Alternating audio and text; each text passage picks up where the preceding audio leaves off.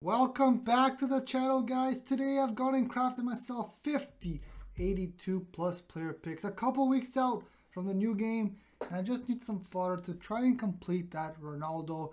EA are finally giving us some high rated players in the SBCs.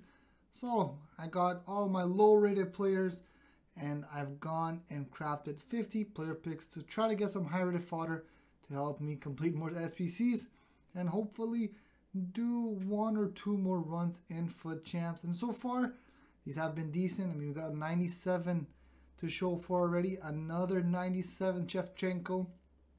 I need the high rated fodder here. Hopefully a couple 99s as well. Wouldn't be too bad, I guess. I would take those for sure. Hopefully a Sun or a Lucio. Those are the guys in packs right now. Gonna do the method where I do one, skip one. And guys, as always, make sure you go and craft 10 of these yourself and then let me know what you get from them. We got another Benacer here, which is great, 91 plus. It's going to help do some kind of SBC, that's for sure. And the weird part is that we're about like 15 days or so.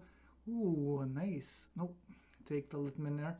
We're about 15 days or so from starting everything from scratch. And we're going to be going back to doing these player picks and expecting like an 87 Berkey to be a dub, or some kind of low-rated meta player like an 86 Dembele in September. Always goes crazy because you know you got yourself a really meta player, and it's like the two complete extremes. And again, 89 Allison there.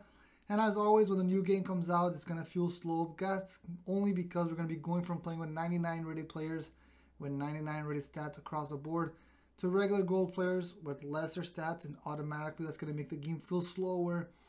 And about December, January, we're going to go back to, oh, this game's all about pace, this game's all about that. So guys, enjoy the beginning of the game. To me, the beginning of a new cycle is always the most fun. You make the most upgrades to your team. You can kind of use a little bit lesser team and get away with it. And of course, you're going to go with the champs. You're going to have that one kid with 90 rated Bellingham and the 91 Mbappe, but then you get to beat him with your like your 83 rated striker who has like 90 pace. So it's fun. The best time of the game cycle for me. Comment down below what you think the best game cycle is, or the best part of the game cycle. That's another Coleman, like back-to-back picks almost. And these have been decent for fodder, but I was expecting a little bit more. I mean, only 297 rated cards out of these so far, and a couple 89s, a couple 91 Benacers. Come on now. Ooh, that's a little Jimenez action. Have him in the club, of course. Kind of hard not to have any of these cards at this point. Now, come on. Now, Yuli. I'm also at the point now that like 88s and stuff like that. Like, I almost want to take an 83 if I had him in my club, just so I don't have to deal with the headache of having to put that card somewhere. But since we're doing this for fodder, we'll keep looking for the highest rated ones.